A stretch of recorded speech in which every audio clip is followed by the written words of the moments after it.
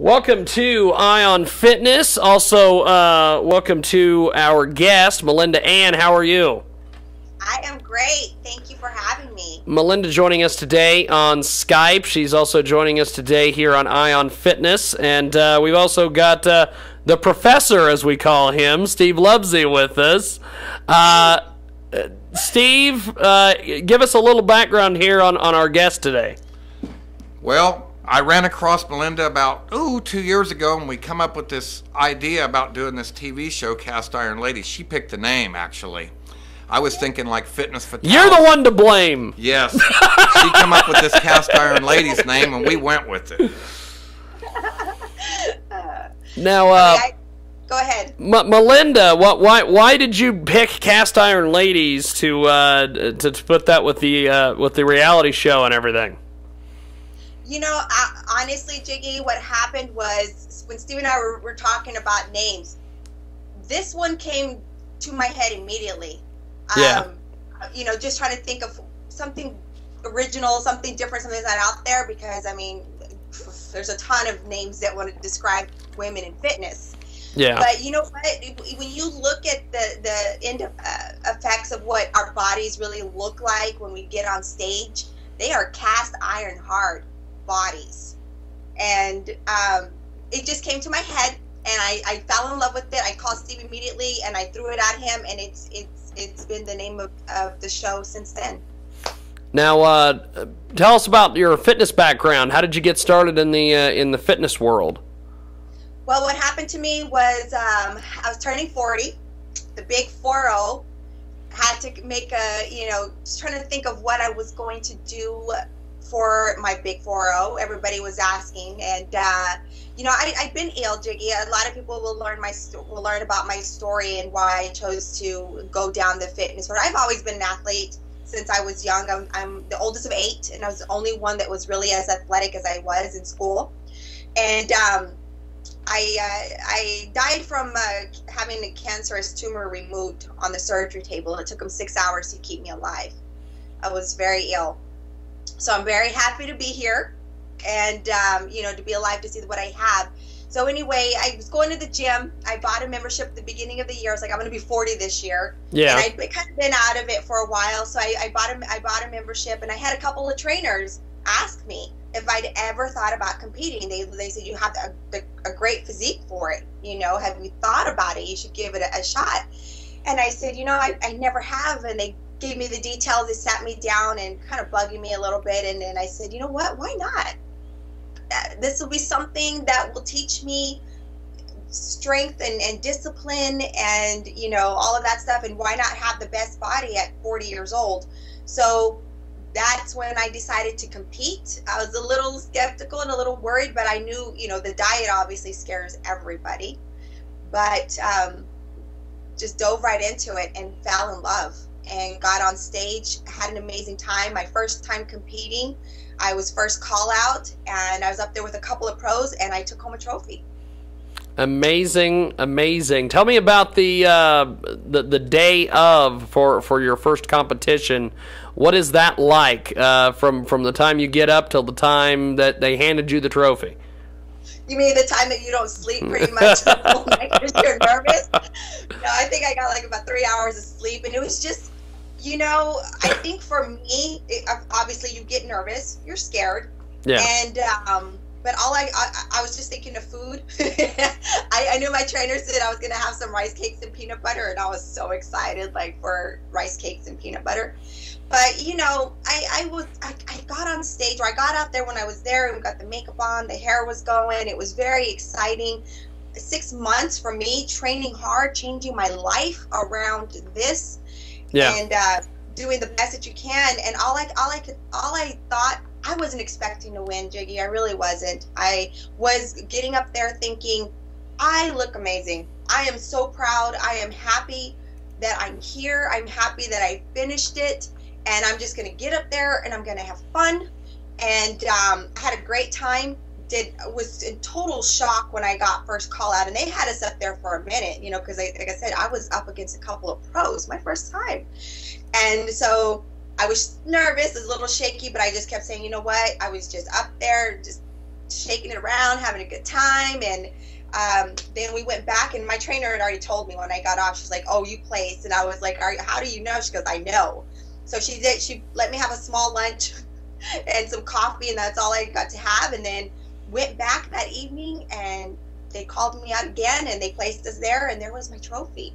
And I couldn't believe it. And it was just such an amazing feeling that I got there and I accomplished something that I wanted so bad and worked so hard for. It's safe to say the sport is addicting, isn't it?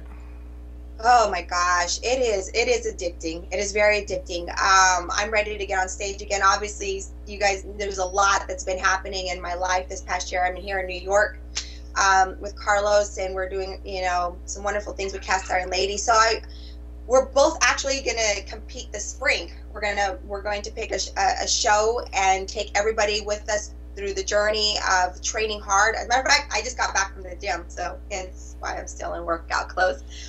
But so we're going to get on stage, him, doing bodybuilding, probably in some in men's physique, and I'm going to get back on stage because it is addicting. Whether you're going to compete again or it's just a lifestyle that you stay maintained with, and you know what, it'll be with me forever.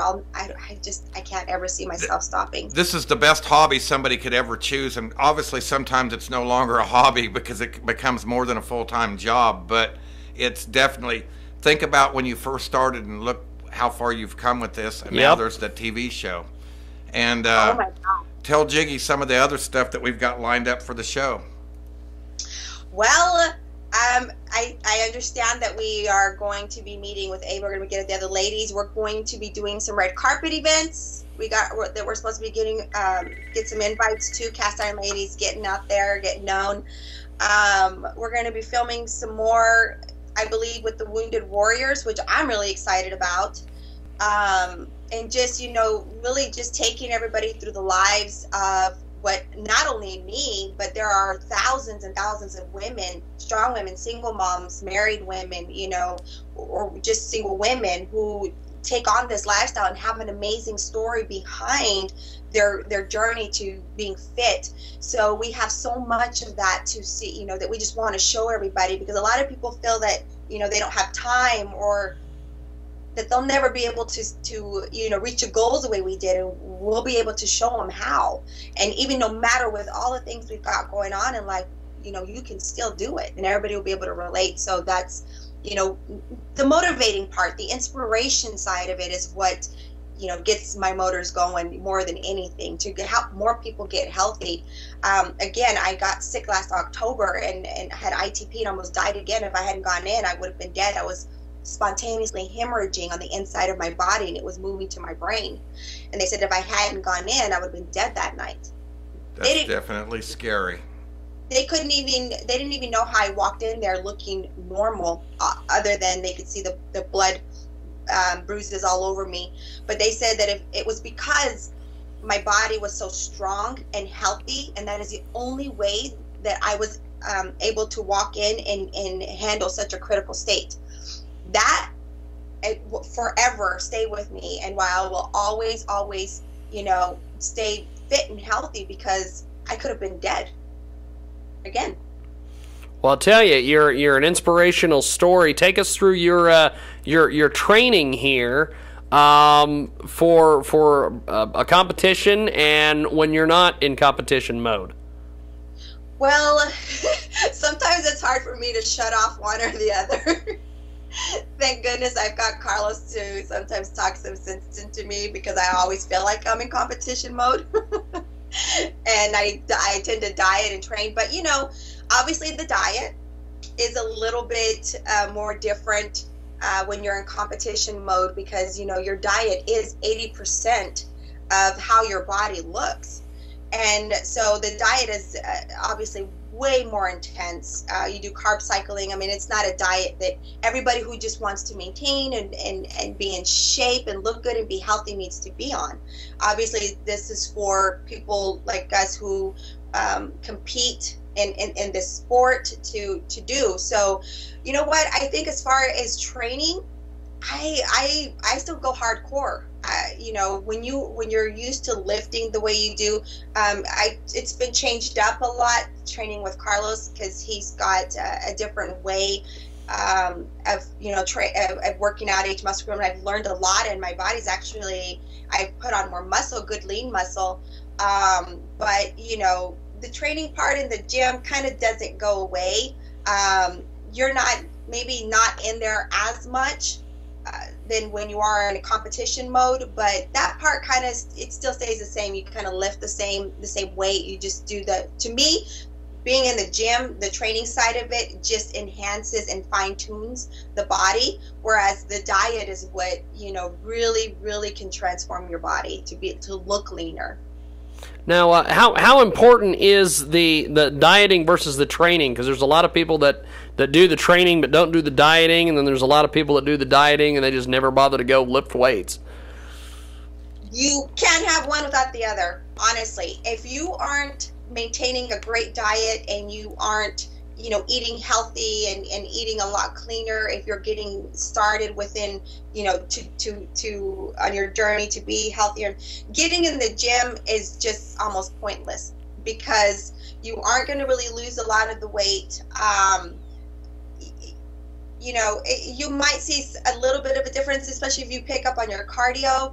But, you know, again, I can't emphasize on how one is not going to work without the other, because diet is 80%. And I'm sure we can say that 100 times. Diet is 80%. So, you know, you can go work out in the gym twice a day and go hardcore, you know, lifting heavy weights. But if you leave and are going through the drive-through of Burger King right after, or you don't have a very, you know, disciplined and clean diet, you're not going to really see much of a difference.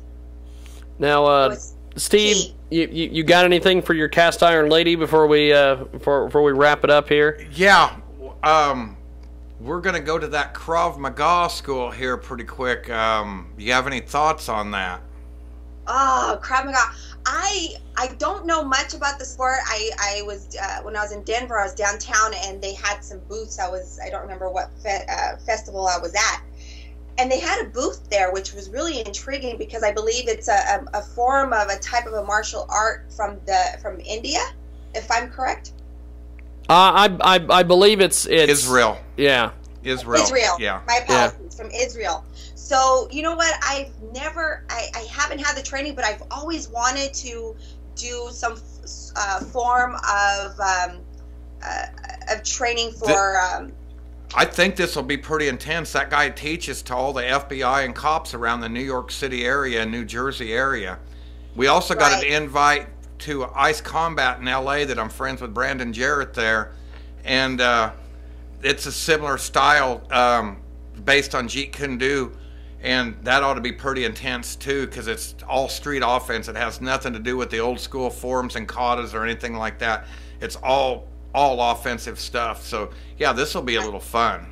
And then there's that Go Ruck training that we're going to just work our way into that boot camp thing and just scare their drill instructors at some point in time. Boot camp. Oh my gosh, that's going to be so much fun. You know, and it's always good to kind of, I feel, to integrate some of the different types of training. It doesn't necessarily have to be go hardcore, you know, lifting weights and all that. If you can incorporate some other form of fitness into what you do, I mean, it's only going to enhance you that much more. Exactly, yes. Absolutely. So I'm really looking forward to that. And self-defense as a woman, you know, some sort of something you can learn for self-defense. But I'm all for learning something, you know, different, all types of different things in fitness, instead of just lifting weights. I mean, once you have a love for, you know, being healthier and working out, you welcome everything else with open arms. I'm going to give them a little 45-minute seminar in Rochester when we're done with the filming. I've seen how fast Danielle's hands are, and I called her, and I said, I'll give you a couple tricks that'll make you twice as fast. I said, then when you're up there, I said, I'll show you some stuff that definitely you can use, you know, and it'll work against most people except very large, strong males. It won't, none of it'll work on that. It's just, there's too much of a strength and size difference. But on the average assailant, you know, it'll work like a charm and make them be able to, you know, exit the scene without having any problems happen to them. Oh God, that sounds awesome. But yeah, you know, these ladies, all the ladies we have on board so far are so amazing and wonderful and have a heart of gold. You know, they're not only cast iron on the outside, but what we get to share with everybody is how cast iron strong they are on the inside too. You know, I feel like it's all outside and inside with these wonderful ladies, you know, with their stories, with their lives, and how they've incorporated. It's so inspiring. Oh, I know. And, I mean, we fell in love with all these girls, and you know, Rita cracks me up, you know, so much. I mean, God, anybody that meets her has got to fall in love with her too. You know, I mean, how can they not? Yeah, she's funny and serious at the same time. Oh, she's hilarious, and she takes life to the fullest. No drama.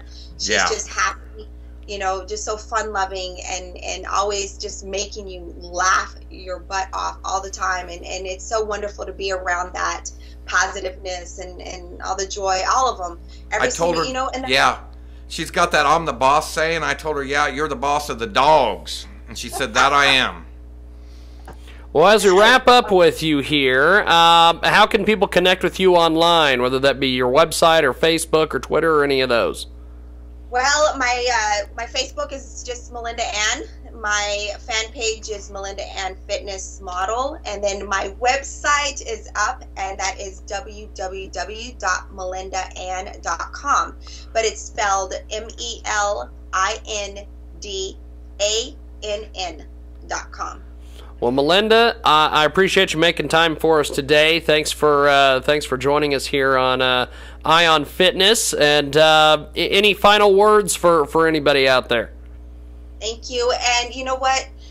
I just want to say that thank you to all the supporters so far for really taking in, you know, our dream and our story, and just giving it all the love and support that you have. Oh yeah, they've been very good to us. A lot of people. I mean, it's amazing all over the world, you know, that what we're getting, because fitness and being healthy is a language of the world that everybody wants. So just want to really say thank you for everything. And we got blessed with an excellent camera crew in New York and elsewhere, like Sammy Valentine, Brian Hand, David Reyes, Jose, Jojo Sason. Yeah, we've been very fortunate. Absolutely. So thank you. Stay tuned. We've got so much that's coming up, and we just can't wait to share it with everybody. Well, it's amazing stuff. Melinda, thanks for being with us today. I appreciate it. Thanks, Jiggy.